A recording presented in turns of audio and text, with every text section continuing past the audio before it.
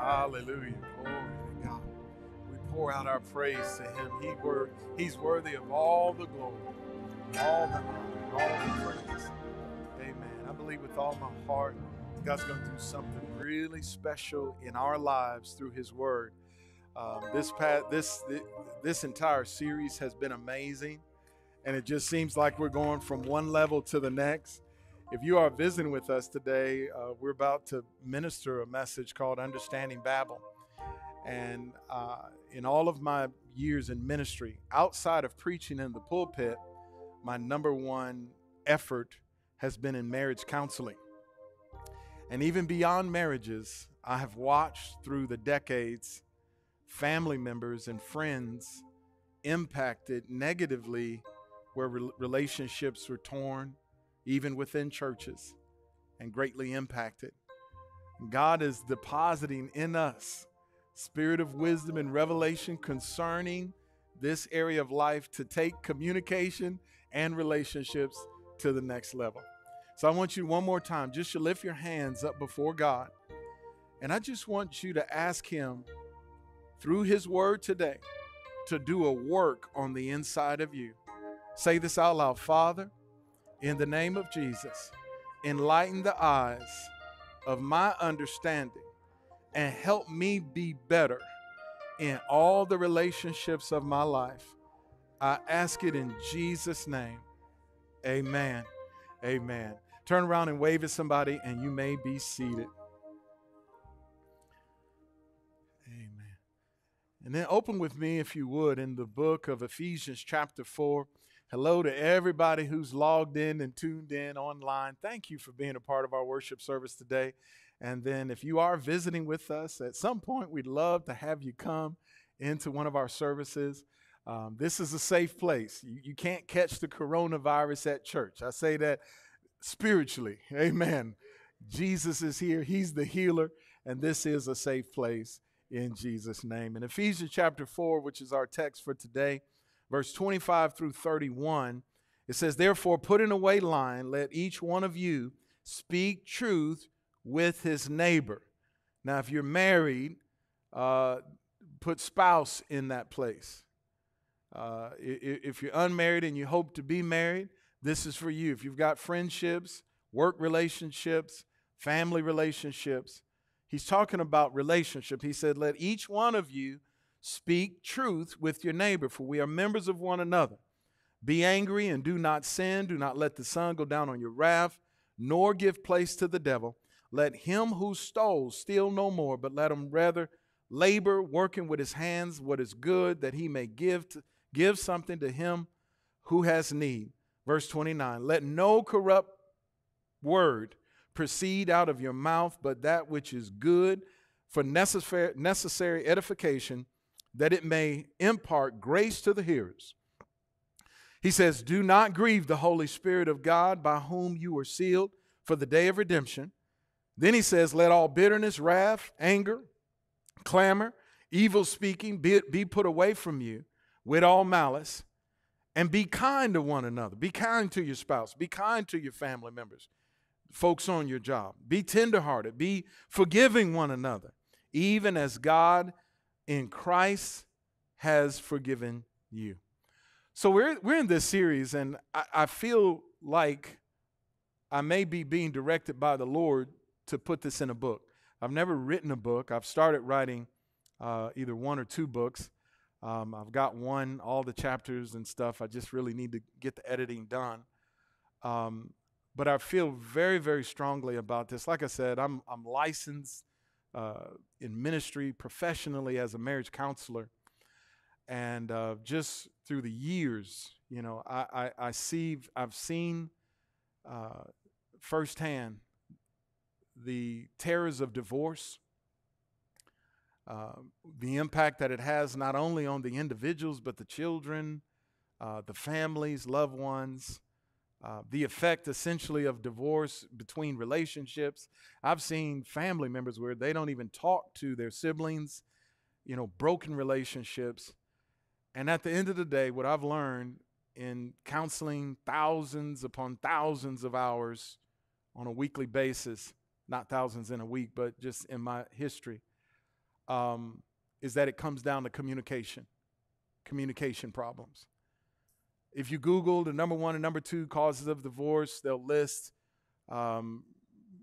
intimate relationships and then money as the number one or number two, and they interchange.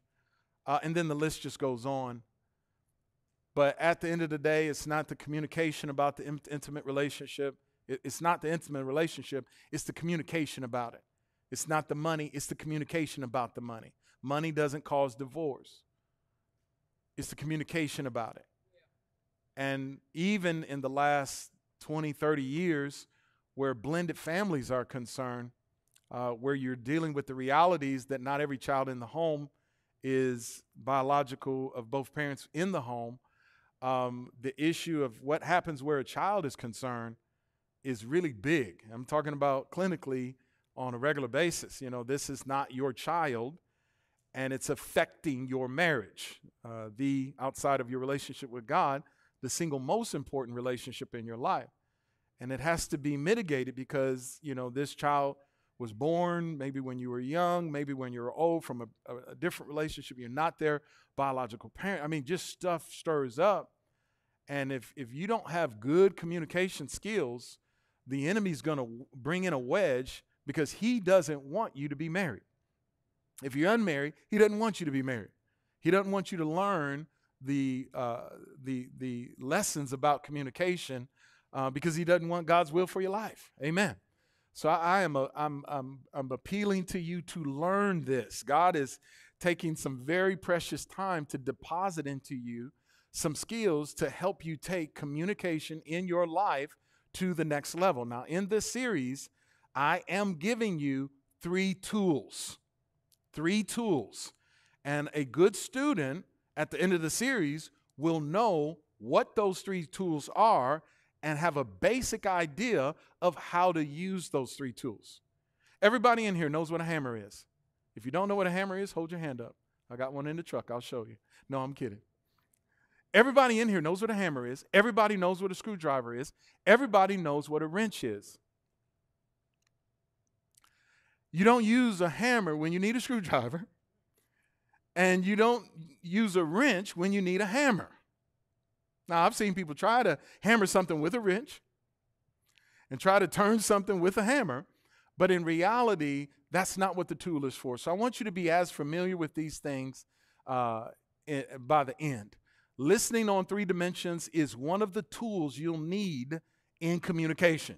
In order to be a good communicator, you've got to be a great listener. That's an important lesson. We already talked about that. If you're here, if you're new, you can go back and listen to it. It's all free online. The second tool I'm giving you is where we're at right now, rules of engagement.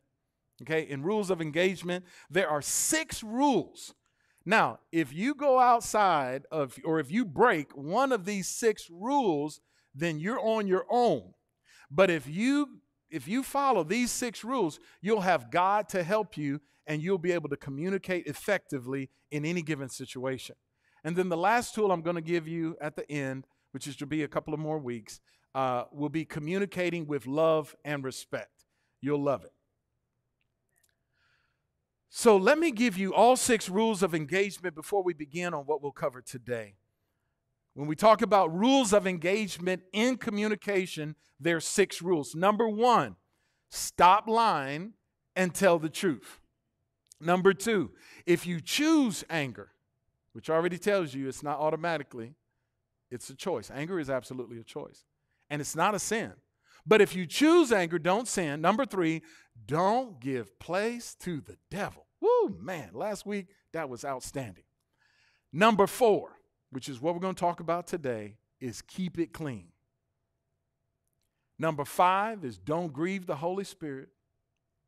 And number 6 is be nice. I have a vision in my heart before this series is over. I don't know if I'll be able to do it. But I want to put these 6 rules and frame it so you could take it home and put it in your kitchen or in your bedroom. So if you ever find yourself in the midst of having an important conversation with your children, with your spouse, or your loved ones, that you can remember what these 6 are, because this is God teaching you how to communicate And all of these come right out of Ephesians chapter 4. So let's talk today about rule number 4, keep it clean. Somebody say, keep it clean. In the King James Version of Ephesians 4:29, it says, let no corrupt communication proceed out of your mouth, but that which is good to the use of edifying, that it may minister grace unto the hearers. This is a rule in communication. God is saying through Ephesians chapter 4, verse 29, do not allow, when you're in a conversation with your boss, when you're in a conversation with your spouse, maybe somebody on a team at your church, with your child, or with your parent, do not allow corrupt communication to come out of your mouth. So today we're going to look at what is corrupt communication, because that could mean a lot of things. The first thing I want you to note about it is really a reminder. The Bible uses the word communication only 6 times in the King James Version. 4 of those times are in the New Testament. And the first time in the New Testament the Bible talks about communication is in Matthew 5:37, where Jesus said, in communication, let your yea be yea and your nay be nay. Then he said, anything more than this comes from the devil. Now, we just learned last week to not give place to the devil. Don't give him a foothold. Don't give him any room in the conversation. And so we looked at, how does the devil come at us? He comes at through our thoughts and through our temptations. But Jesus said, let your communication say what you mean and mean what you say. And anything more than that comes from the devil. He gets involved in communication when you go outside that bound. The other 2 times communication is used in the New Testament is right here in Ephesians 4 and then also in Colossians 3, where it talks about corrupt communication and filthy communication. So if I want to take my communication to the next level, I especially want to know, what does the Bible say about communication? We need to know what corrupt communication is, what filthy communication is, because God said, don't let it come out of your mouth. That's a rule. Don't let corrupt communication come out of your mouth. And then the 4th time, of course, the Bible tells us that communication can become effectual. You can be an effective communicator. But let's notice this word corrupt. The Bible uses this word corrupt, so let's get an idea. What is corrupt communication? Well, in Ephesians 4, just before we get to verse 29, in verse 22 and 23, the Bible actually talks about something being corrupt. Notice, verse 22, he tells us that you put off concerning your former conduct the old man, which grows corrupt. Somebody say corrupt. No. Everybody say corrupt. That grows corrupt according to the deceitful lust, and be renewed in the spirit of your mind. So the Bible in chapter 4 uses the word corrupt twice, but notice he brings up this issue of putting off your former conduct. Do you see that in Ephesians 4? Verse 22, he said, put off your former conduct. Somebody say former conduct. Make a mental note, because he's talking about past history. Former conduct. He says, put off concerning your past history. In communication, we've got to deal with the issue of past history. I'll bring that up later. But notice he says that there's something about it that grows corrupt. It grows corrupt. What you'll learn about things that are corrupted, they don't start off that way. They end up that way. They, as the scriptures say, grow corrupt. And then verse 23 says, brings in the idea about the mind. Be renewed in the spirit of your mind. Somebody say, in my mind, things can grow corrupt. Now, this word corrupt, when it's used in the Bible in different ways, it means rotten. You know, that tomato that you bought, It was nice at the store when you got it, but when you were ready to use it, it was rotten. That's what the word corrupt means, or worthless. It also means in the Bible of poor quality. So when it talks about something, corrupt communication, it's talking about poor quality, bad, or unfit for use. So what I'm thinking of as it relates to corrupt communication, have you ever been in a conversation where you or somebody that you were talking to had a poor choice of words? Amen. It was poor, or it was a poor choice of words, a poor quality. Here's another thing. It's when you talk about something that's rotten, it started off good, but it turned. Oh, I got an all right on this side, so let me come over here. Have you ever been in a conversation where it started off good, but it turned? That is the essence of corrupt communication. You know, you were starting to say the right things, but something happened either outside of you or inside of you, and what started off good turned bad. And the word bad was in that word. So let's look at now Colossians chapter 3, verse 8 and 9. Is this good for anybody? All right. Verse 8 and 9 says, but now you also, this is God talking to you. He says, put off, get rid of all of these: anger, wrath, malice, blasphemy, filthy communication out of your mouth. Verse 9 says, lie not. Another something you should get off. Lie not to one another, seeing that you have put off the old man with his deeds. So in Colossians chapter 3, this is the second time the Bible talks about filthy communication. This time he calls it corrupt communication. This time he calls it filthy communication. Notice this is something that you've got to put off and get rid of. What do you mean filthy communication? Well, one of the things we know that can corrupt communication is lying. In verse 9, he said, lie not to one another. So let me give you what this word filthy means before I give you what I'm going to say. Filthy communication is referring to vile conversation, foul speaking, low or obscene speech, shameful speaking, like my brother said on Wednesday night when he was preaching about communication. He said, do you kiss your mother with that mouth? Have you ever heard that expression? You out there, So when we talk about getting rid of corrupt communication, this is one of our rules. You got to keep it clean. Don't let it turn. Don't let it become vile. Don't let it go bad. What he's referring to is vile conversation, foul speaking. When you talk about foul speaking, we use the word foul language.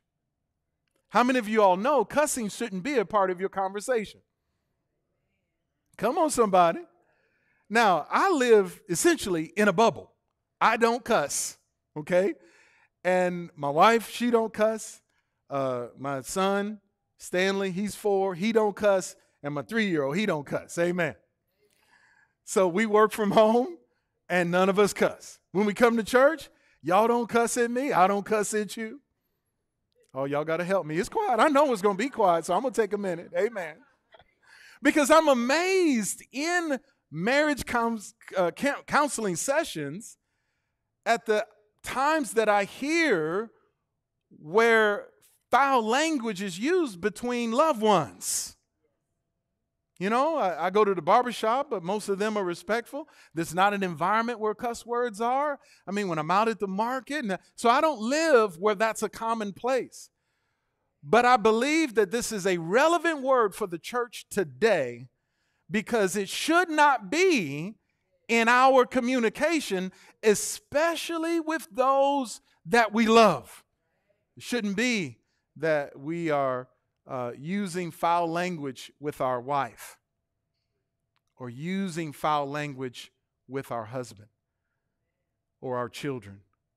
Amen. It's quiet in this church. So let's look at rule number 4. This is about to get amazing. I've just been jumping up and down since the Lord's been giving me this week. Somebody say out loud, so rule number 4 is keep it clean. What can corrupt communication? This message is not just about you not using cuss words. The Bible says that even a soft tongue can break the bones. You don't even have to be yelling or using obscene language to hurt somebody deeply. So what can corrupt communication? The first thing that we see even in this passage is lying. Would you agree with me that if in a conversation either you are lying or the person you're talking to is lying, it's going to cause that communication to be corrupted? And obviously the obvious shouldn't be. We shouldn't tell a bold-faced lie. But in reality, what I've seen is that it's when we are not saying what we mean and when we are not meaning what we say. If I ask you in the conversation, how are you doing? And you say, I'm fine. And we're talking about some heart-to-heart stuff. And, I'm looking at you and I'm thinking, are we okay with this? Yeah, we're good. If we're not good and you're saying we're good, communication got corrupted. Because on the inside, I could be digging a deeper ditch. I could have said something that really hurt you, and we need to deal with that in order for us to move forward. So the number one way that the scripture is describing that corrupts communication is lying. So obviously we cover this in rule number 1, but please know when God says don't let any corrupt communication come out of your mouth, number 1, lying actually corrupts communication. And the important thing to note is to say what you mean and mean what you say. What else can corrupt communication? Well, I was thinking through the list, and the Spirit of God took me to the next verse that we looked at, which was, be angry and sin not. Don't let the sun go down upon your wrath. And I thought for a moment, is it possible that anger could corrupt communication? The immediate thought is yes. If you're angry about something, then anger alone is going to corrupt the communication. But then the Lord reminded me that even God gets angry. And God may communicate with us as a result of his anger. But you all got to know it's not going to be corrupted. So anger alone shouldn't corrupt communication unless it's expressed the wrong way. So when the Bible says be angry, which is it's a choice if you choose to be angry, but he says you can be angry, but don't sin. Now, there's many different ways that you can sin as a result of being angry. He takes it to the next level by saying, do not let the sun, watch this, go down upon your what? Wrath. Make a note of this because wrath is the second thing that I want to point out to you that can corrupt communication. And this is serious. Wrath. What is wrath? Wrath is the expression of anger. Oh! What is that? I'm angry, but I expressed it. Right? Yelling is an expression and can be an expression of wrath. If you choose to be angry, watch how you express it. Because wrath can corrupt communication. Now, as I said, I feel like I need to write a book, or the Lord's leading me to write a book. There's some amazing books that are written about marriage and relationships. Okay? And I've used many books for many years. About 7 years ago, I come into contact with, hands down, the number one best book for married people, pre-married and for married people. And it's called Love and Respect by Emerson Eggerichs. Love and Respect, which is going to be like the third rule that I give you, and it is phenomenal. But one of the first books I read as a young pastor in preparing for counseling ministry was called Love Busters, another great book. And there were 6 different love busters that he identified. And he tells stories about each. Dishonesty is a love buster. But also angry outbursts is a love buster. What am I saying? Because of what I've seen, I'll call it in a clinical sense. When you express anger, which is wrath, it corrupts communication. Because you have a right to be angry about what I did. But how are you expressing it? Oh, come on, somebody. How you're expressing it is affecting how I'm hearing what you are trying to say. And God already warned us to be, if you choose anger, don't sin with it. Why? Because if you express anger the wrong way, then you're going to corrupt the message that you're trying to send. I'll keep going. I know it's quiet. In James chapter 1 and verse 19, always remember this. I was thinking maybe I should make this a rule, like make it 7 rules. But I was like, no, because it's a different passage and I want your heart focused on Ephesians 4. But always remember in communication. So then, my brethren, let every man, that's every man, every woman, every person under the sound of my voice, and those of you that are online. The Bible says, be swift to hear, be slow to speak, and to be slow to what? What does wrath mean? Not just anger, it's the expression of anger. And he tells us where communication is concerned. If you don't want this thing to turn out rotten, then you need to be quick to hear. That reminds me of listening on 3 dimensions. In order to be a good communicator, you've got to be a great listener. You've got to be able to listen to what a person is saying. You need to try to listen to what they might mean by what they're saying. And you definitely need to learn how to listen to what the Holy Spirit is saying about what they're saying, about what they might be saying, and about what they're not saying at all. I thought about this. What does it mean to be swift to hear? Like, can you actually listen fast? This is the Holy Ghost, y'all. God's helping us.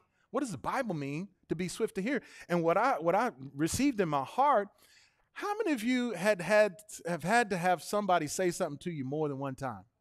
You didn't get it the first time. I remember me and this lady in customer service was just going back and forth about the same thing. And then she had an expression on her face. She was looking at me like, is he slow? And I'm thinking, I even told her, I said, I'm not slow.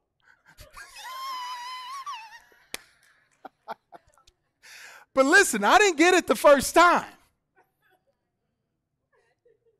I believe that's what he's talking about. Be swift to hear. Hear it the first time.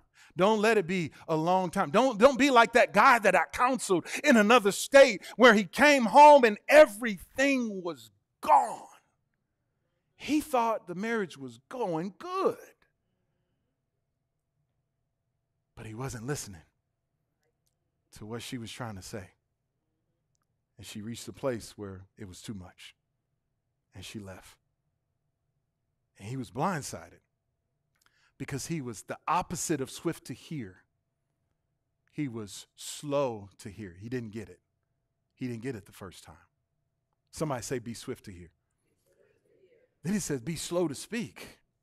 The Bible says if you answer a matter before you hear it, you didn't hear the whole thing? And you're talking about, yeah, well, this part, but that ain't even the main thing. And you stuck on this part. So be swift to hear, slow to speak. And then the focus of this, because we're talking about wrath can corrupt the conversation between you and your spouse or future spouse. Wrath, slow to anger, or slow in the expression of your anger. I'll leave it at that. What's the third thing that can corrupt communication? Man, we're going right down the list. Stop telling lies. Speak the truth. Tell the truth. Stop lying. The second one was be angry and sin not. Don't let your wrath. So that's number 2. The third one was don't give the devil place. How many of y'all know if you let the devil in your conversation, that thing's going to be rotten? Come on, it's going to turn bad. It's going to be a poor quality. If you let the devil be the one to give you the words to say to the person that you're talking to, how many of y'all can clearly see that the devil's thoughts can corrupt the communication?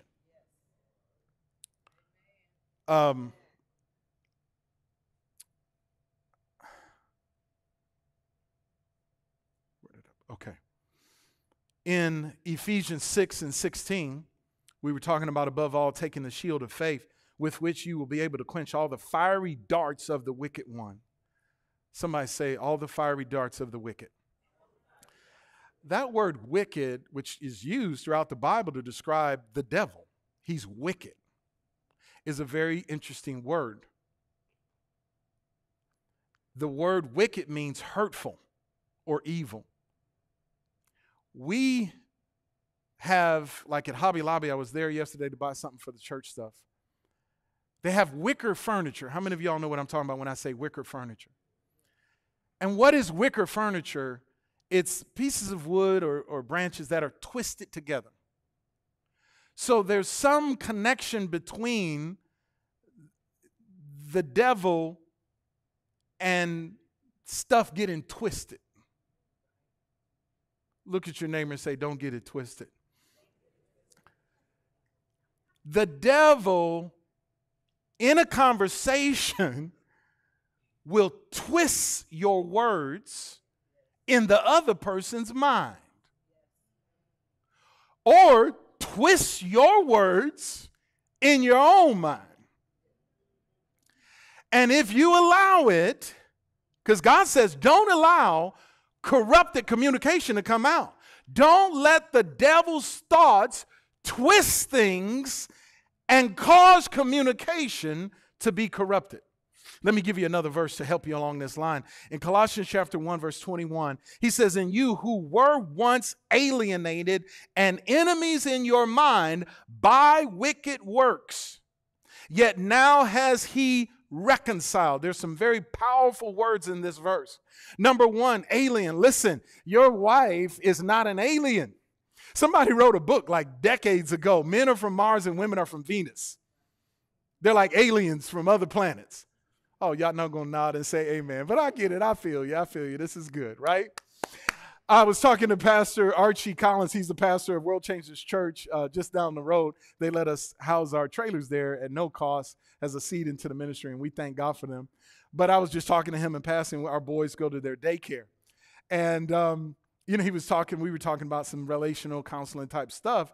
And one thing that he and his wife remind themselves of continually is that, and they'll say it in the conversation, you're not my, wait a minute, you're not my enemy.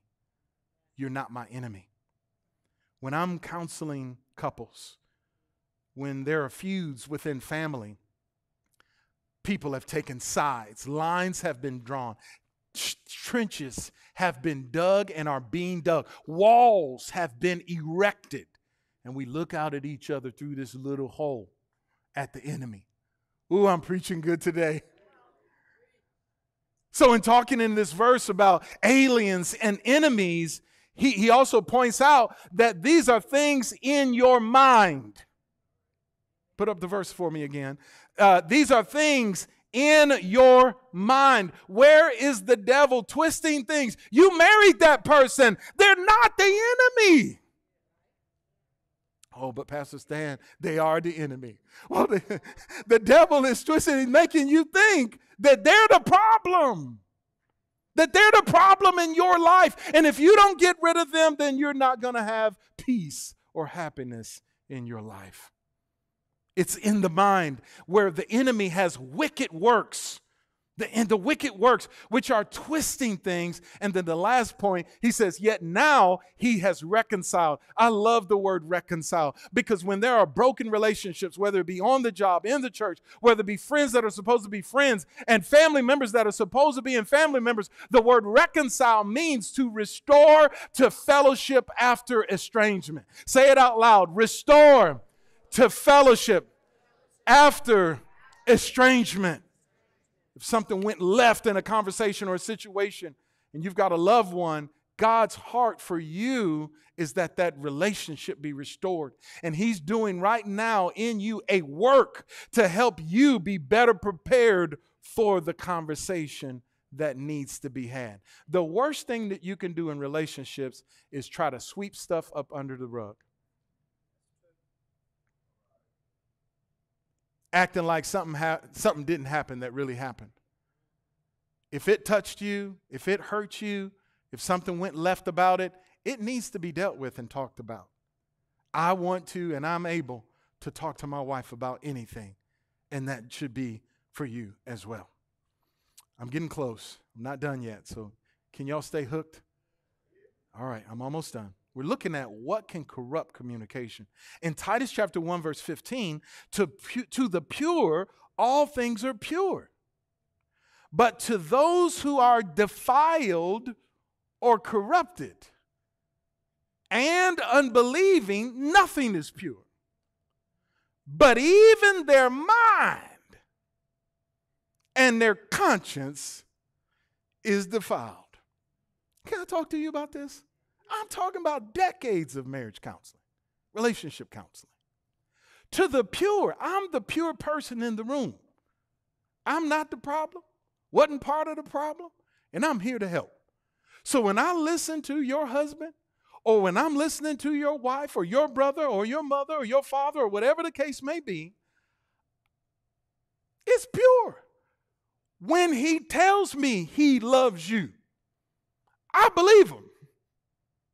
When she tells me that she loves you, I believe her. That's because of what the Bible says. To the pure, all things are pure. But to those who are defiled, those who have experienced some negative stuff, to those who are unbelieving, nothing is pure. Oh, I'm preaching good. Because in their mind and in their conscience, something about that thing that happened, it corrupted them in their perspective of the other person. And so even though we're going through session after session, even though we're trying, the person is wanting to be married and they want to get it right, but because if you've allowed corrupt communication, if you allow the enemy to twist things in your mind, then it doesn't matter. I won't believe that he loves me unconditionally. I won't believe that he loves me. I won't believe that it could be that, you believe that they've done something or that they're hiding something or that they've kept something.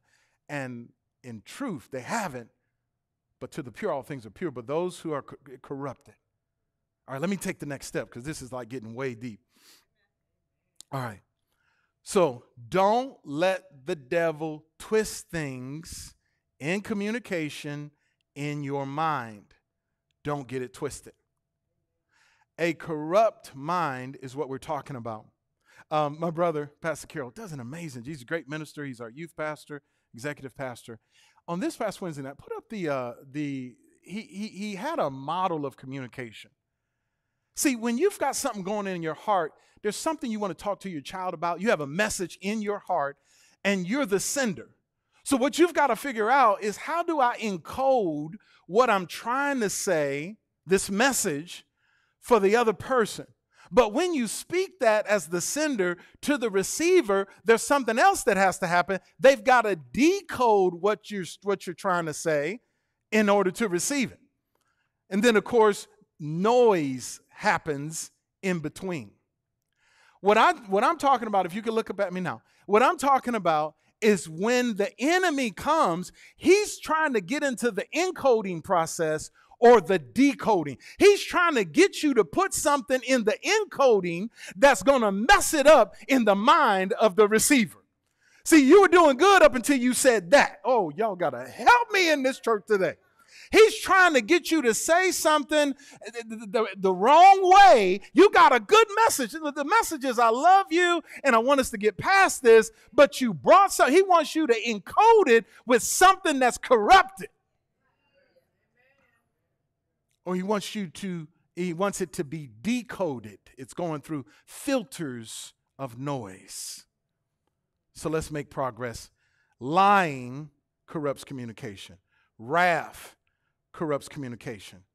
The devil's thoughts or a corrupted mind corrupts communication. Here's the fourth. A poor choice of words can corrupt communication. A poor choice of words. A poor choice of words.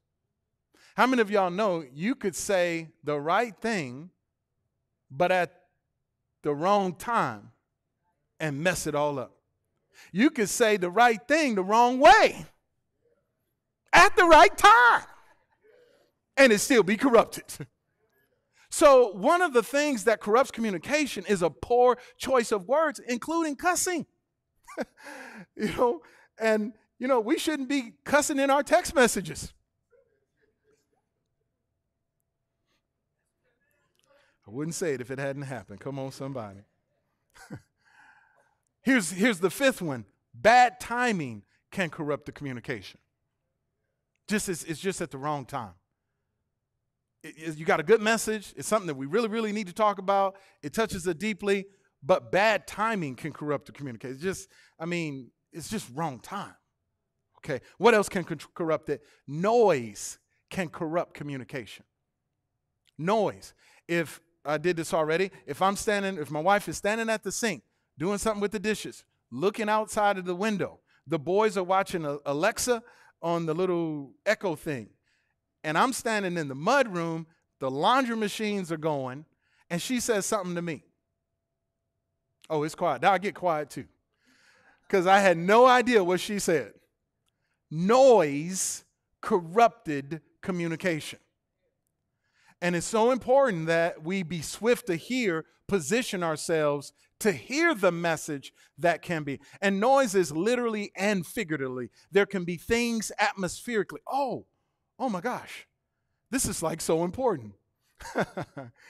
And this is a part of noise. If you're trying to have a conversation with somebody and they're doing something else, that's going to corrupt the communication. So let me give you the next one. I'll just put this in with this one. Multitasking can corrupt communication.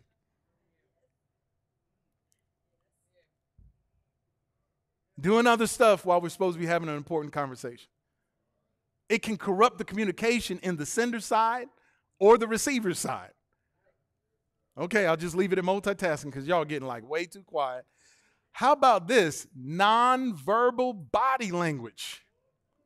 You're saying the right thing at the right time in the right way, but your face is horrible. I'm guilty of this one, right?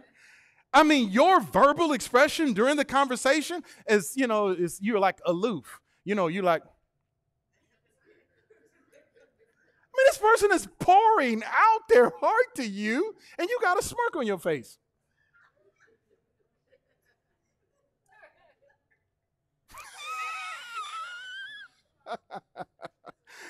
All of these things can corrupt communication, but none as great as past history.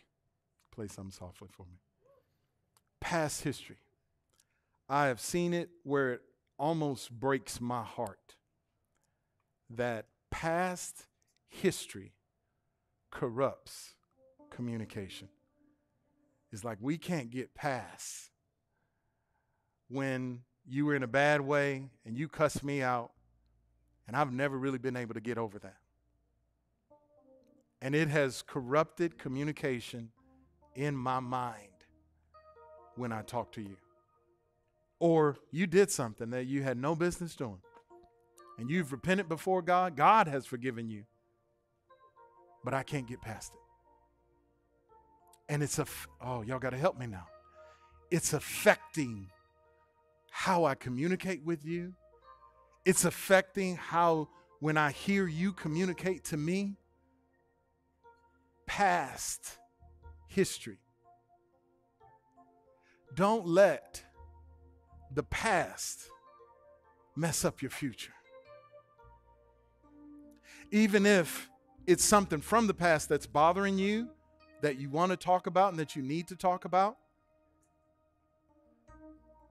you've got to communicate about it. but don't let it keep you from the future that you can have. There's two passages that I'll give you as I close. In Philippians chapter 3, verse 13, it says, "Brethren, I do not count myself to have apprehended, but this one thing I do, forgetting those things which are behind and reaching forward to the things which are ahead." Let's look at it again. In communication, this is one thing that I do. I know last week I told you I was going to do better. I know last week I told you that I'd work on that. And I did it again. But I'm telling you, I'm going to do better. Y'all got to help me. I'm telling you that I get it, and these things are going to be different. See, what's bothering you is last week you told me that. What's different now? So what's keeping me? It's the corrupted communication. I'm allowing past things to prevent me. Now, if the next part of the conversation in purity is, well, is there anything that I can do to help you? Because last week you said that you would do it. Is there something that I can do to help you as we go forward? Oh man, I'm preaching good. Let me give you one. So again, Philippians chapter 3, what does it say? It says, forgetting those things that are behind. If we're in a conversation about something that I did today, please don't bring up when we were dating. Please don't bring up that 5 years ago when your cousin was at the house. Y'all want a box today? Come on. What does the Bible say? It says, forgetting those things that are behind. Let's deal with what happened today. They came over. I didn't know they were coming. And you mad at me? Because they cut the food.